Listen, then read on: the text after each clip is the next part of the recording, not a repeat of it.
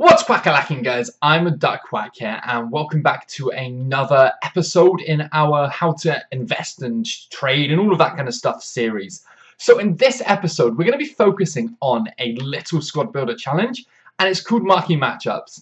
Now, the majority of you guys know exactly how Marquee Matchups work. Every week, EA release a SBC consisting of 4 different parts, and it's based on games in the upcoming week. Now, when it started out, it was usually the big games or the marquee matchups, so derbies, so to speak. These days, it can be literally anything, so it's become a little bit more of a gamble.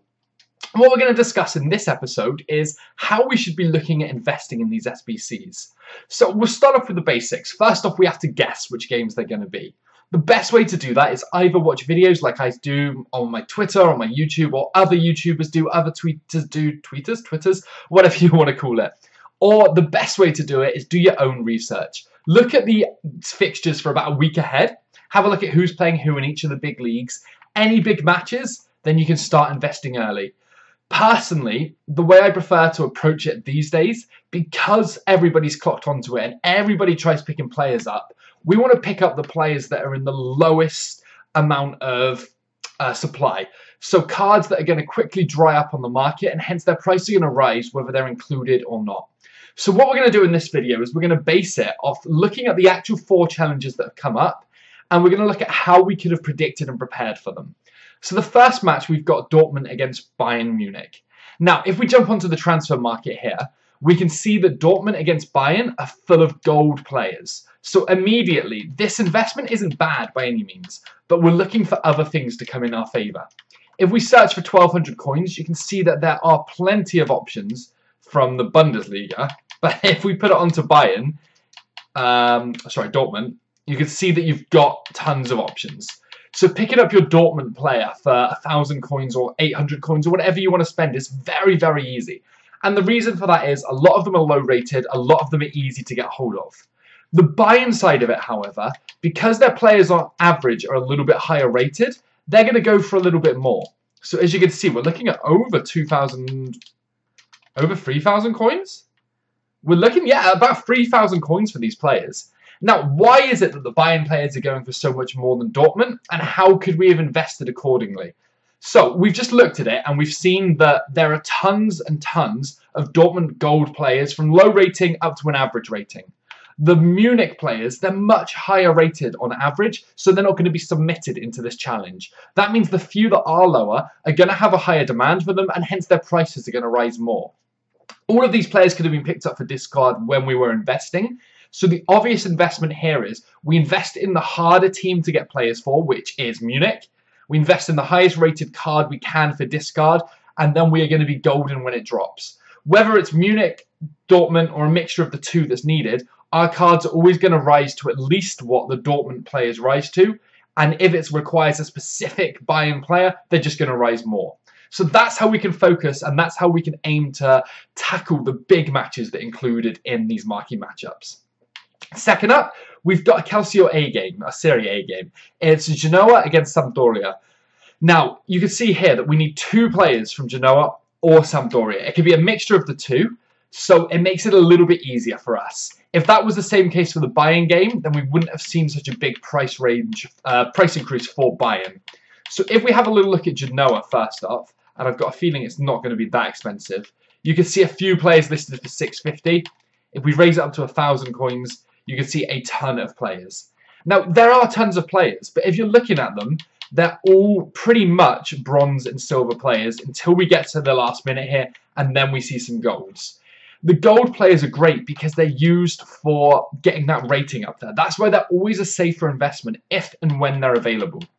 If we jump onto Sampdoria, we can see that there aren't quite as many bronzes and silvers on the market because they've got a lot more golds. And as you can see here, there are tons and tons of golds. Because of this reason, it just didn't make it an overly profitable investment. Both teams kind of carry the same. In the Dortmund-Bayern game, the Bayern players went up massively, the Dortmund didn't move too much. It's the same with Sampdoria and Genoa. Both of them fall into the a Dortmund category. So neither of them rose too much just because there's tons of cheap available gold players, bronze and silver. So that you kind of hope for really lucky requirements in this matchup. Maybe a higher team rating, so you've got to use gold players, or maybe 1 silver player, or maybe 4 players, or something crazy. Based on those, that's why I would have avoided that game. There was too many gold players of low rating for both teams, and it just made it very hard to find guaranteed profit in the hype. If we move on to the River Plate against Boca Juniors game, for me, it was very much the same as the Genoa-Sampdoria game. Loads of gold players available. Well, not loads, but enough gold players available.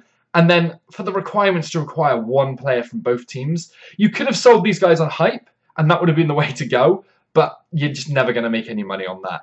The Argentina players, is harder to achieve than the actual River Plate against Boca Junior players here. And then the last challenge we've got is the Copenhagen against Brøndby matchup.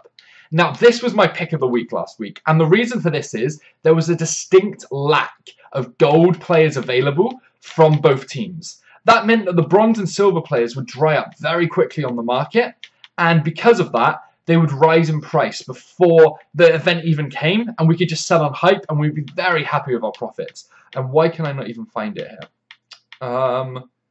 What league do they even play in? Why am I going so mind blanked? Is it the Super League? It is the Super League, isn't it? God, that took me ages. So if we have a look for gold players for Brøndby, there is absolutely nothing. And gold players for Copenhagen, I think there's like 4. Oh no, there's 1. That's why I love this matchup so much. If we're looking for Copenhagen players now, we can get them for 600 coins. It isn't 200 coins, sorry. It isn't a problem.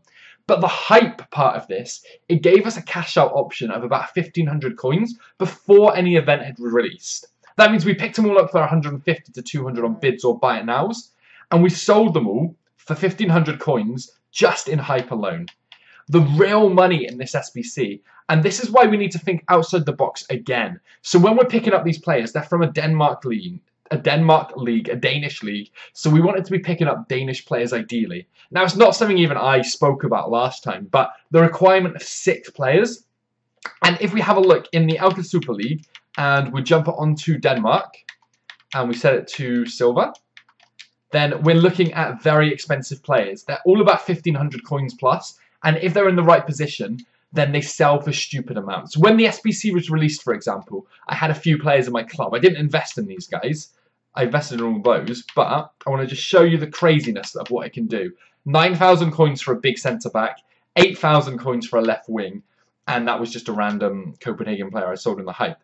But that just shows you the potential of fine-tuning the requirements that you pick. So we could have gone for that one. We could have gone for silver players if we got an early enough. That's the benefit of doing your own research. We could have thought about it requiring Danish players because it's a Danish league, and hence we could have gone for those. That would have again massively increased our profit margin, and we could have been on about 6,000-7,000 coins a player. Yes, it's very hard to predict all of those things, but if we look back in hindsight at what they released, we can predict for future events and change the way that we are investing.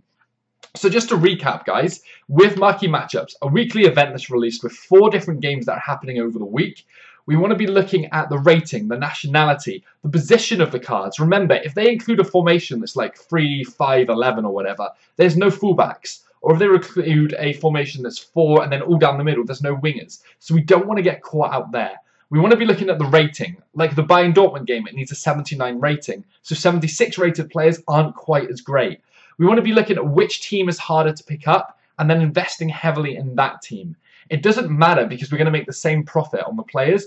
The only bonus we have is ours could go for higher because there's less supply available on the market. We want to be thinking about how easy it is for people to pick up cards and how likely it is to rise on hype leading up to the event as the supply starts to dry up on the market. Anyway, guys, going to wrap the video up there. It was a little bit messy, I think, but I hope you guys got the picture of it. It just kind of covers how we want to be approaching Marquee Matchups, where we want to be finding the exact value and all of those little features. If you're still enjoying the series, though, guys, make sure you drop a like. Comment down below if you think I missed any important stuff, obviously. If you're new to the channel, a subscription would be incredible. I'll leave my Twitter in the description, so follow me on there. We're always tweeting out investment stuff. And we've got a link to the Discord channel that has got loads of people in and just crazy investment and trading advice. Anyway, guys, thanks so much for watching, and I'll catch you next time.